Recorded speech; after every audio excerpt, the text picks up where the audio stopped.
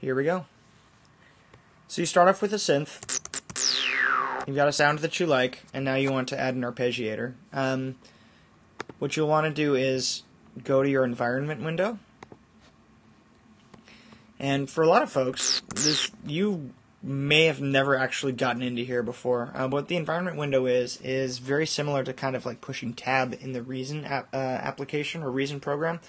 You get to take a look and see how all of your objects are wired together. So in this case, what we're going to do is we're going to make an arpeggiator. That's going to be new and arpeggiator. Cool. And what we're going to do is we've got an arpeggiator track, and this arpeggiator track is going to feed the Eurocut synth. Now the problem is I can only play the Eurocut synth right now. So what I'm going to do is I'm going to take the arpeggiator and I'm going to drag it this direction, and Logic will actually ask me, would you like to create a new track for the environment object? Yeah, sure, I would. So now, even if I'm recording on the arpeggiator track, nothing is going to go until I push the play button. As soon as I push play,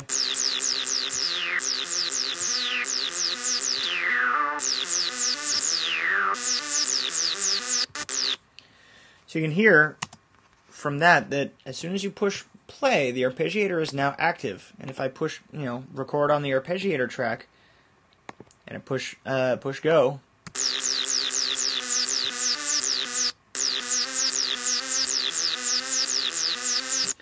now I've got some stuff. So let's take it a step further. I'm gonna just for the interest of time, what I'm gonna do is I'm gonna record just me playing a static chord on the synth here.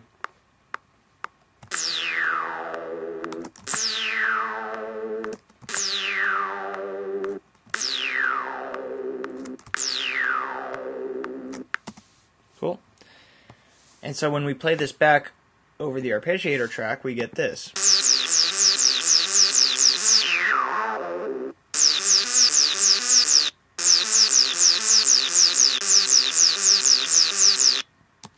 So this is pretty cool because now we can take some chords, and if we wanted to add a little bit extra style to it or some different sound or different feel, we can run it through the arpeggiator.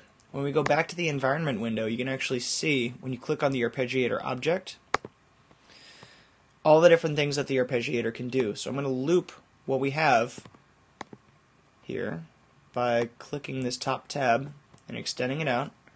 And when I push play,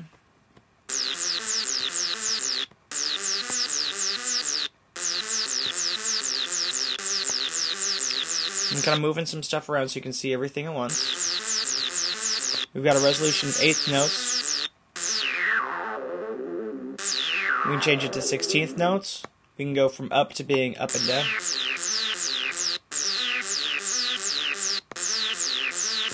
Up and down too. So this is pretty cool.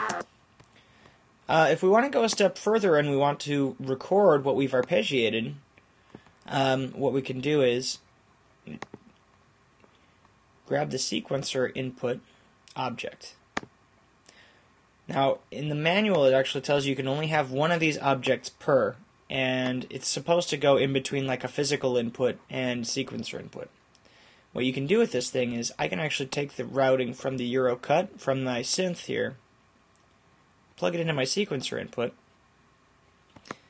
and do the same thing that I did with my arpeggiator, move it out here and create a new track for it. Now when I push record here, something different is going to happen.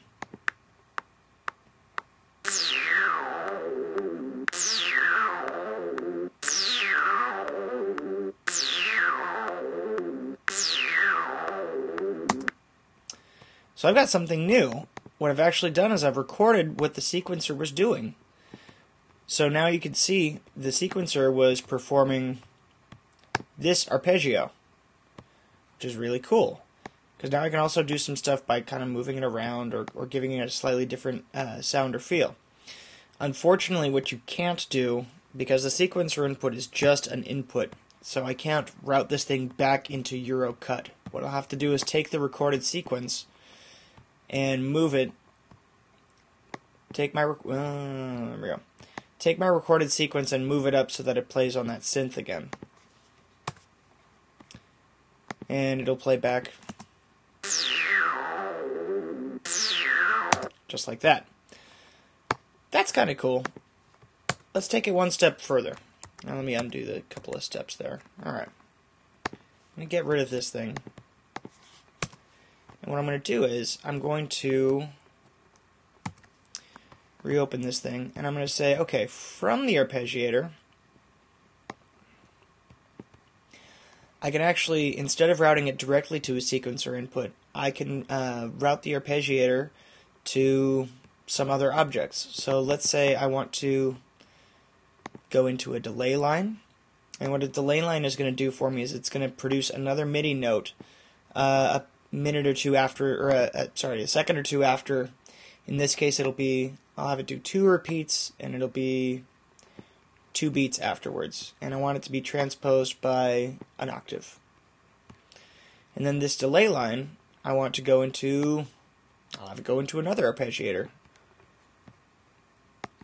And this different arpeggiator, I think, is going to, my first one's going up and down, so I want this one to kind of be a little different. I'll have it go random, and it'll be I don't know, 30-second notes. Now, I'm not really sure what the product of what I'm about to do is going to be, but I'm sure it's going to be very interesting. So, the reason why I'm plugging it in on the arpeggiator track, and having the arpeggiator track feed the delay line and that additional arpeggiator, and then going into Eurocut, is because if we look at our arrange window here, when we look at our arrange window, this is where the MIDI information is coming from. It's coming from the original arpeggiator track. We go back to the environment, and we can see here's the original arpeggiator track right here. And this is what's going to feed the delay line, the second arpeggiator, and eventually the Eurocut, our sound. And that is going to go to our sequencer input. So, if I play it back and I hear something that I like,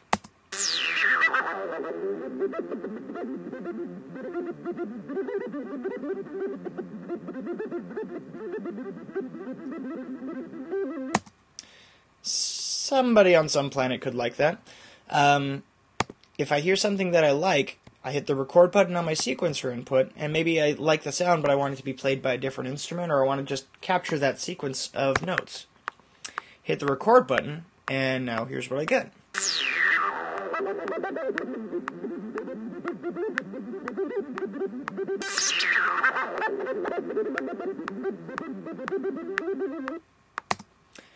And here's my final product.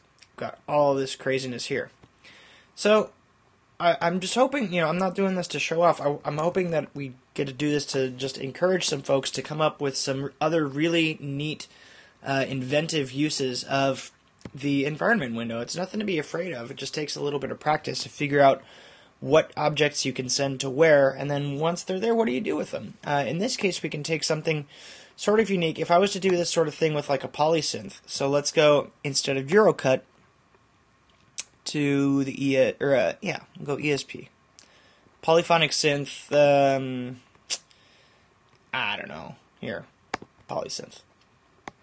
Let's have it do the same thing. Get rid of these guys here. Let's hear what that sounds like.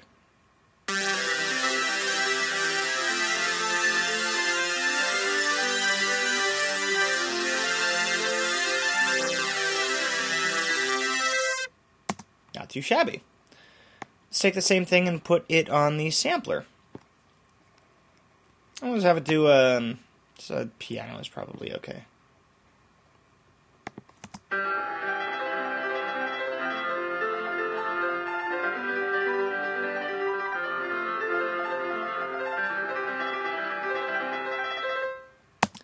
Cool. And like I said, if we come up with something that we really like and we want to save it, whether it's just as a MIDI sequence or whatever else it is, the sequencer input object is where that is going to end up landing. So I hit record, and